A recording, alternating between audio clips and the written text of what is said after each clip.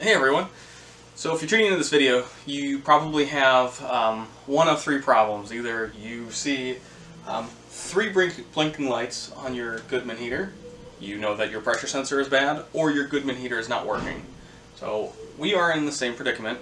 Fortunately, it is freezing in our house and I have a solution. So I'm going to give you guys two different options on how you can, one, temporarily fix this, and two, fix this permanently. So we're going to dig deep into this, show you what you guys are going to do. It's going to be really quick. Probably just take you 2-3 minutes. That's all the time I want to take for you guys today. So here we go. Alright guys, so most importantly, make sure your switch is off.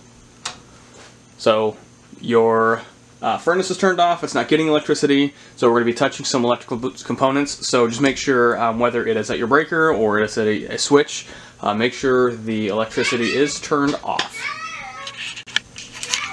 Alright, so now we're going to take our furnace cover off.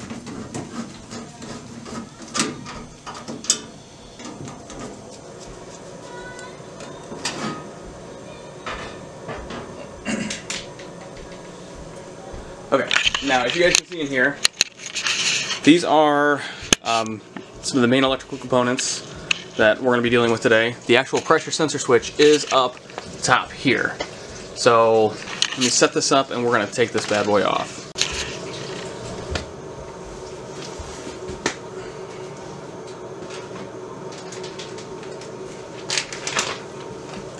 Okay, now this electrical part, it's held on by a few different areas. So you have the screw up top that we'll just loosen up here.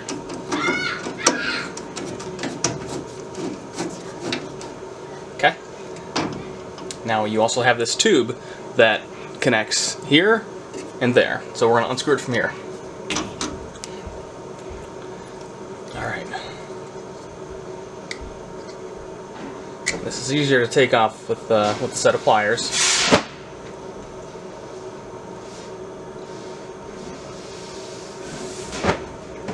And what we're going to do here is set aside our different connectors here, so we know how they go back on.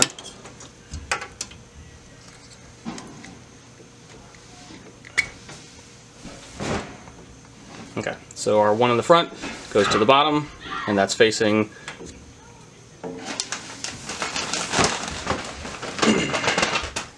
that is facing up.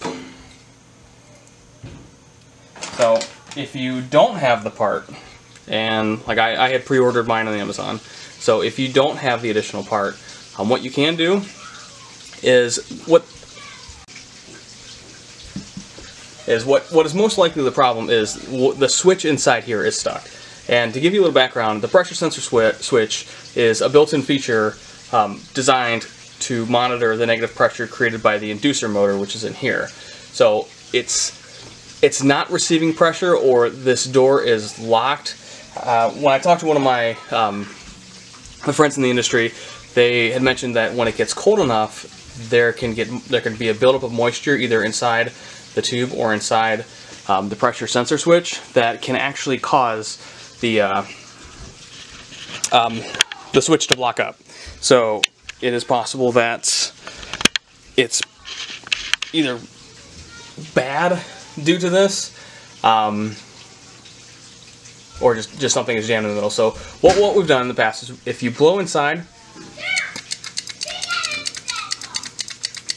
if you can hear that over the screaming children in the background, you can actually hear the switch opening and closing. So if you're in a bind and you need to get the heater back running so you can run to the store and pick one of these up, or run to Amazon to pick one up, I would highly recommend doing that, because this is not a permanent fix. This might get you another day's worth of it going in and out,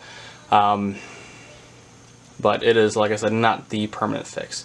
So I'm going to take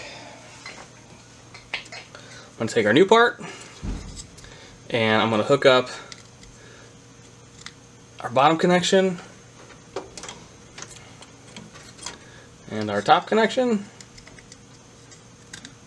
and I'm going to hook these pipes back up. So I'll hook it up back here, reconnect it here, and my screw is up top.